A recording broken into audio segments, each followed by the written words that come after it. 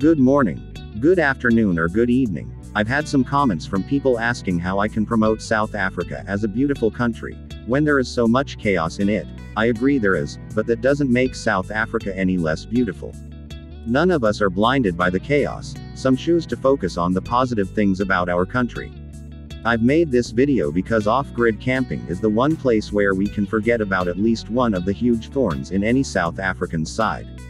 I hope you enjoy the video, and it inspires you to get out into the bush, where there is no electricity anyway, and forget about at least load shedding.